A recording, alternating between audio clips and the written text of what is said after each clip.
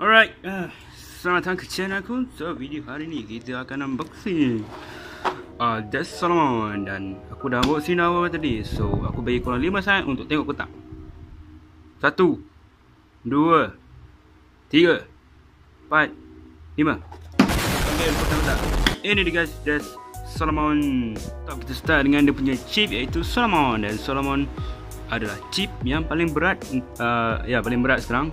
Yang kedua tu berat selepas Solomon yang warna emas. Aku tak ada penimbang. So faham je lah. Of course kita nampak satu muka yang tengah senyum ataupun gelak ataupun marah. Yang satu lagi ni muka diam, which is good. Okay guys, so kita ada stiker kat sini. Okay, serius guys, pakai bubur stiker yang paling kecil ni susah gila bapa okay. Fokus sangat. Alright, so kita ada ungu kat sini, kita ada merah kat sini. Itu je. Yang kedua, kita ada ring yang macam warna McDonald, iaitu Death. Dan dia ada gimmick special, iaitu dekat sini. Untuk apa guys? Untuk menggaru Beblade lain. Dan ianya agak useless. Next, kita ada 2B chassis. Right, chassis yang original daripada World Spriggan, tapi ini warna merah, which is nice. Aku boleh letak dekat Brave Valkyrie, so nampak nice. Dan dia free spinning, dan bila tekan ni dia akan jadi fixed blade, akan jadi macam attack mode. Dan apa lagi nak cakap, aku lupa nak cakap apa. I mention yang to balance chassis ada 4 ring yang boleh gunakan mode free spin, iaitu first kita ada of course World Spriggan. Dan sekejap aku nak tengok. Right, fail kat sini. Right, World Spriggan free spin. Dan kita ada Mirage Fafnir. Tengok, free spin Mirage Fafnir. Kita ada Jet Wyvern, of course, korang semua tahu, free spin. Dan kemudian kita ada Infinite yang bogel mode. Okay, free spin. Dan juga shield mode pun boleh guna free spin guys. See, free spin. Okay, sword, infinite sword tak boleh. So just 4 ni yang boleh guna free spin mode. Yang lain semua fixed blade. Okay, next kita ada Metal Fusion. Nice reference. Metal Fusion aku boleh katakan driver yang agak useless. Dan driver yang agak lapuk juga. Dia ada satu tip kat sini, kalau korang boleh nampak betul-betul, dan kamera ni tak nak fokus. Right, nampak betul ada satu tip di sini, dan ini tak penting. Dan kemudian sekali lagi, Metal Fusion ni tak ada function langsung. Dia hanya boleh memudaratkan gigi dekat chassis ataupun layer lain. Dan dia agak memudaratkan dan agak useless. So alright guys, sebelum aku pasang, aku lupa bagi tahu korang iaitu yang macam mahkota ni guys, macam crown ni. Awak tak fokus bang. Fokus boy.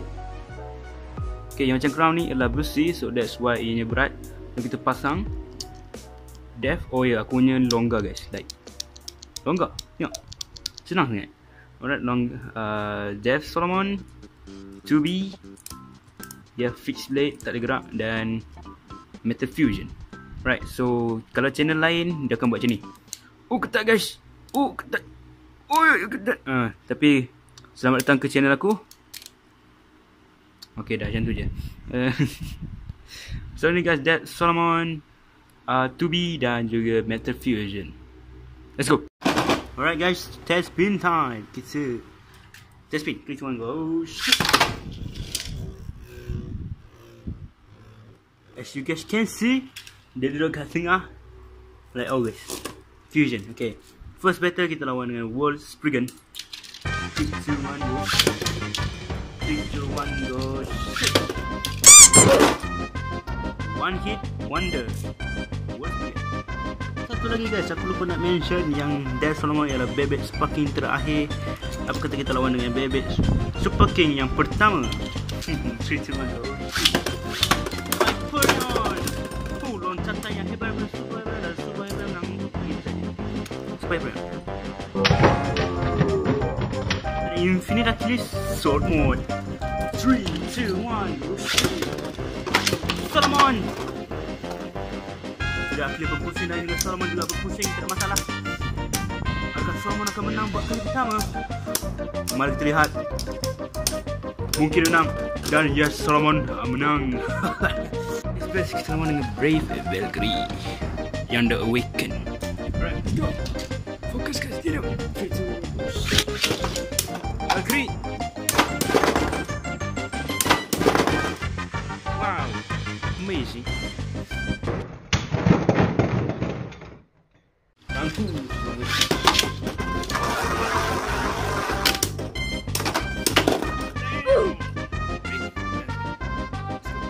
Beblade Mirage Fafnir. Great handspin. I could have finished Solomon. Alright. Aku nampak dia macam dah makan umpan. Masih semakin laju. Seperti halang menyongsong angin. Pukul. Ew. Handspin. Next to the Tempest Dragon. Right, Solomon Ryan.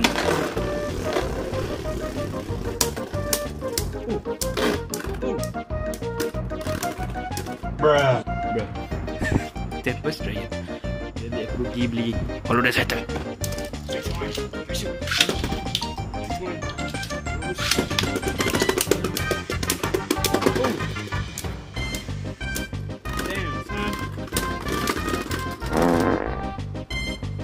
Hello, that side.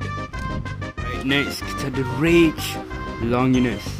Dalam iklan Takunotomi, dia belasah Rage Longinus. Tapi dalam real life, tengok macam ni bodoh.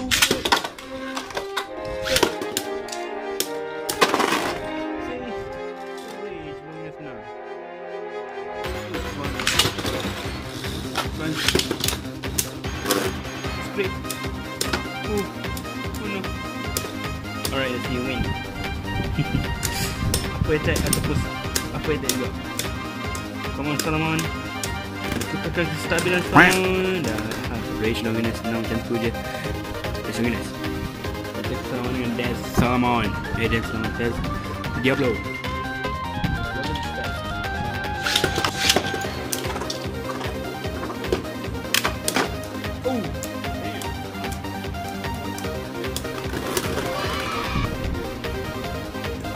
Death Solomon. Round 2. Pertama sakit.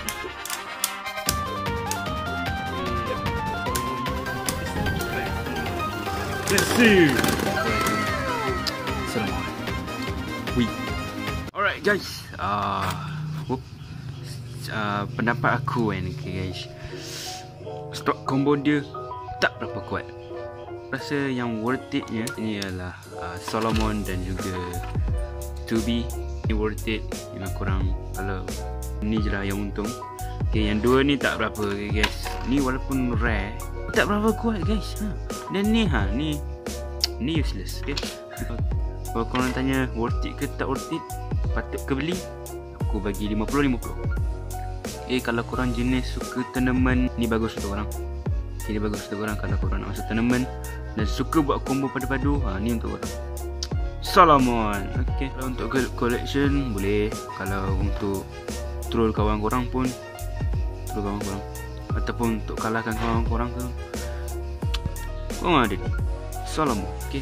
Kalau boleh korang cari kedai yang just jual Solomon cheap ni, aku beli je lah ni. Yang lain semua tak berapa kecuali 2B okay ke? Okay. So it's it guys, thank you for watching. Don't forget to subscribe, like, comment dan juga share. Jumpa lagi. Bye bye. Yes, let's go.